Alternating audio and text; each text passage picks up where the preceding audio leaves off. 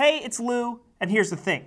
The US and China are in a fight for tech supremacy, a long-simmering conflict that may develop into a full-scale trade war. One of the main battlegrounds is AI, artificial intelligence, and whichever global heavyweight dominates that field may dominate the world.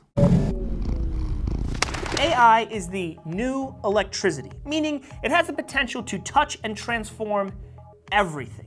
AI enables driverless cars, faster and more efficient manufacturing, a better YouTube algorithm, software that can diagnose diseases more effectively than doctors. Is this sounding too much like a Microsoft commercial? We have mixed reality that changes how we see the world, and AI empowering us to change the world we see. Okay, so there's definitely some hype in this space. People love buzzy tech speak. But for China, the world's second largest economy, AI is their big bet of the future. The Chinese government is going all in. In fact, they've got a fancy and expensive plan, something dubbed Next Generation Artificial Intelligence Development Plan. And there's even a timeline. By 2020, Chinese AI will be on par with the US. By 2025, there'll be major breakthroughs in AI. And by 2030, China will, quote, occupy the commanding heights of AI technology. China is so committed to making AI happen in their country that President Xi had 2 books on artificial intelligence on the shelf behind him during his 2018 New Year's address. Who knows if he's actually read them? I've read some of these. Anyway, I know it's easy to plan for things. BEME was planning on having 1 million subs at this point.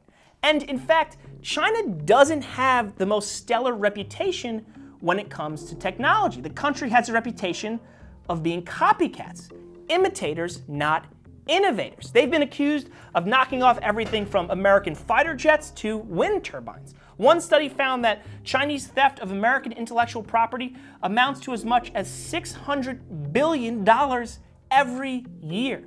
And that's the reason President Trump gave for $60 billion worth of tariffs recently imposed on Chinese imports. But there's evidence that China is making real strides in tech, particularly in AI. Chinese researchers are publishing more AI papers than ever before, and facial recognition software built using AI is so advanced in China, citizens get a text message when they jaywalk. It's kind of crazy. And for what it's worth, Schmidt, the former CEO of Google, warned US colleagues not to underestimate the Chinese. He thinks their plan could be accomplished. So does Gregory Allen, an artificial intelligence and national security expert I spoke to. Allen, by the way, was commissioned by the Obama administration to co-write a report on the future of AI, a report that listed several recommendations for the US government and stressed national security. Unfortunately, that report came out right before the 2016 US presidential election and sort of got lost in the transition. But the Chinese plan for AI supremacy, the one I mentioned before, is suspiciously similar to Allen's plan. We talked about this. He seemed to be quite frustrated with the whole situation. Anyway, in addition to a specific plan and a big budget, China has 2 major advantages in AI. One, they have a huge population, and they have no problem collecting info on that population. Big numbers and big data sets are good for AI. 2, the Chinese government, not exactly a shining light of democracy, can sort of force private companies to work with them, and that public-private partnership leads to fusion. In the United States, it's different. The government is less coercive, and tech companies are less willing to collaborate. Interestingly, Allen told me Edward Snowden is to blame. Snowden's leaks about NSA domestic surveillance were so troubling to many in the tech community that they are unwilling to work with the US government. As Schmidt, the former CEO of Google, put it, there's a general concern in the tech community of somehow the military-industrial complex using their stuff to kill people incorrectly. Consider, for example, when the FBI asked Apple to unlock the cell phone of the terrorist who perpetrated the 2015 mass shooting in San Bernardino. Apple refused. And when Google bought Boston Dynamics, a robotics company with several defense-related government contracts, Google refused to pursue any more of those contracts in the future.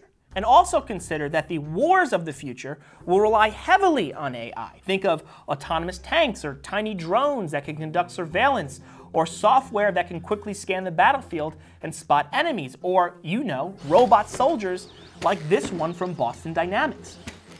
So if China is getting ahead on AI, are they also getting a military edge? Michael Beckley, a professor at Tufts University and expert on world powers, told me that China is decades away from contending with American military might. The US military spends more, has more infrastructure like foreign bases, and has been doing it much longer. And yeah, the US government isn't going to force Google to hand over AI technology. Google uses the best of our machine learning techniques in speech recognition, image understanding. But the Department of Defense does spend hundreds of millions, perhaps untold billions, on AI research and development. Beckley also told me that calling it an AI race isn't super helpful. That implies that there's a finish line and a clear winner. He thinks everyone can eventually benefit from advances in AI.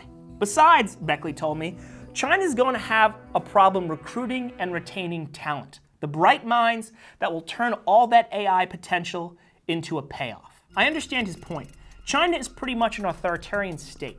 Personal freedoms are limited. The country does not do a good job protecting intellectual property, so why build a tech business there?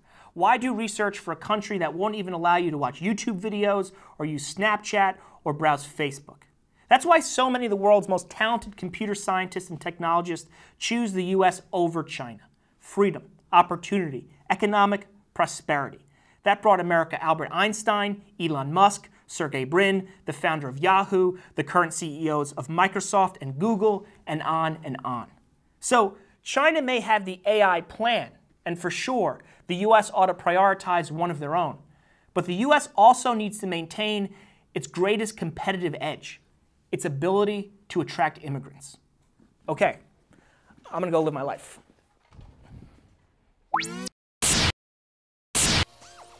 I love people. And if I get more powerful, I'll use it to help people, not harm them.